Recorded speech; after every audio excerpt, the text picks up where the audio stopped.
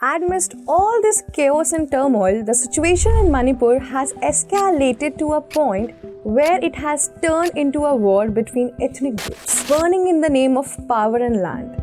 The clashes have become violent to the extent that the government had to issue shoot-at-sight orders in the extreme cases. Hello everyone, I am 𝐏𝐸𝐳𝐲𝐻𝐻 and you are watching me on The Underline. The root of this conflict lies in the Meitei's demand for the appearance in the list of ST categories for more reservation in government jobs and facilities. Another reason is the Land Reform Act, which prohibits non-tribal, mostly Meiteis, from building or buying property in the hill area of Manipur. For better understanding, we need to dive into the map of Manipur. You see, the state is filled by 90% of mountainous region and 10% of the land, in which 65% of Meiteis, also the largest community of the state, reside. And the vast hilly regions are occupied by tribals, which is just 35% in population. This has led to a tussle between Meiteis and the tribals, mainly comprising Kukis and Nagas. The Meitei community is fighting for the existence of their culture, as more than half of their community lives in the valley of Imphal, which is also the capital and has all the resources, better education and sustainability. On the other hand, the tribals and immigrants from Myanmar and Bangladesh are also flourishing in the capital, which makes the shortage of land an increase in price. The situation in Manipur is tense, and it is a high time that the government steps in to find a peaceful solution to this conflict before it spirals out of control. Although after invoking Article 355, the control has gone to the center, but according to the Manipur administration, they were working adequately. Meanwhile, the headlines like "Manipur is burning," "What has spurred ethnic violence in India's Manipur?" are firing in the air.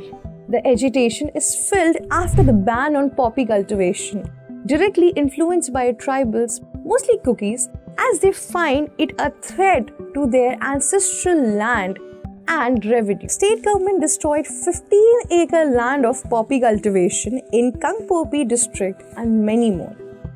Under the preventive method, government has landlocked the state for avoiding it becoming the golden triangle of drug production, as Laos, Thailand and Myanmar.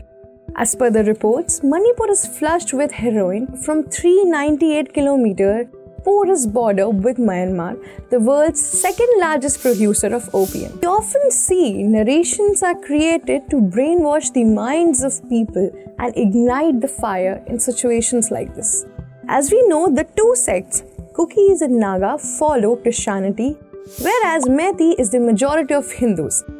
Keeping this fact in mind, the hate mongers self-proclaimed as a torch-bearer for the people of their practiced religion and played a victim card.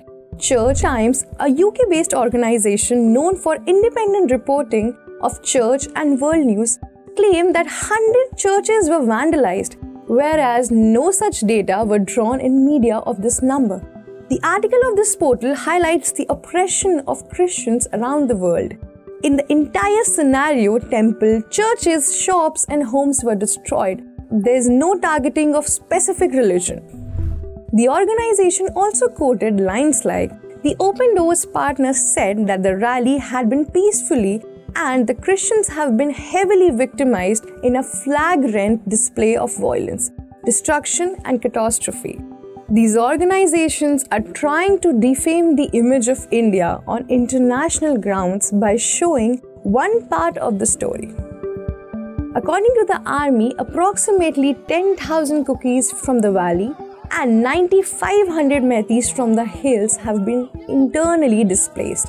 The numbers are almost likely the same, but propagandists never fail to grab the opportunity. News portals like the Guardian have also particularly reported about how many churches have been vandalized during the riots. A user posted a video of a man firing and claimed him as a man of Kuki group who were attacking on Meiteis. He later mocked upon the peaceful rally as well. In reality, the video was posted in June 2020 by a user in Mexico with a caption of War Zone, hence proving fake videos have become a vital weapon during infowars. Indian Army has also warned for the widespread of fake news by reasoning with the escalation of violence in Manipur. The situation in Manipur is not just a conflict between ethnic groups, but also a game played by media outlets. The root of this conflict lies in the demand of power and land, but it has been fueled by propaganda and fake news. In this chaos, the innocent suffers and the media is trying to manipulate the situation to its advantage. It's a sad reality that misinformation can cause such harm, and we need to understand that each life lost is a human loss. We need to put humanity first and find out a peaceful solution to this conflict. What are your views on Manipur riot? If you have any preventive methods to stop it, please write in the comment section given below. Thank you for watching the Underline. Please like, subscribe and do not forget to hit the bell icon.